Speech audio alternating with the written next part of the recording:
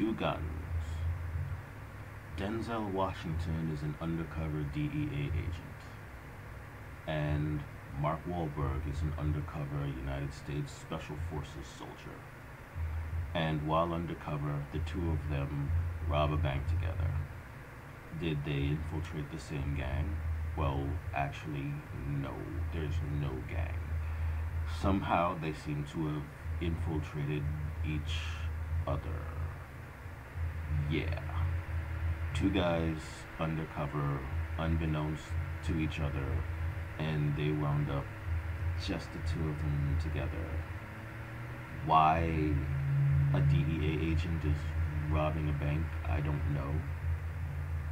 DEA agents, that's Drug Enforcement Agency.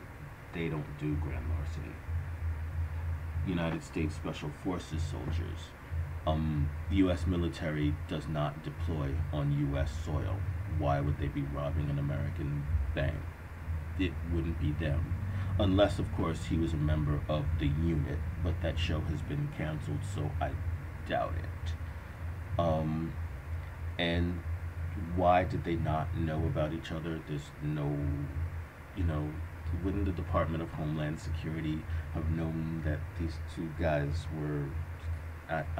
I don't know. I can't explain it to you. However, the acting looks good. Denzel Washington is just as good an actor as he's ever been, and he looks like he's going to be that good in this movie. And Mark Wahlberg, he's just as good an actor as he's ever been, and he looks like he's going to be that good in this movie. The movie looks like it's going to have a lot of good action, and the movie looks like it's going to have a lot of entertaining banter between these two A-listers, although one is an Oscar category A-lister and the other one isn't.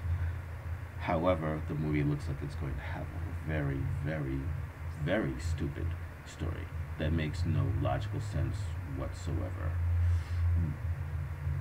I don't think I'm going to see this one in theaters.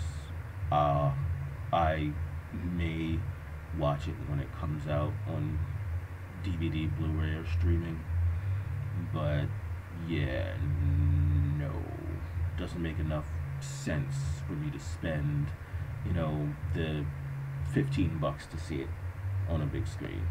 Gonna have to pass on this one.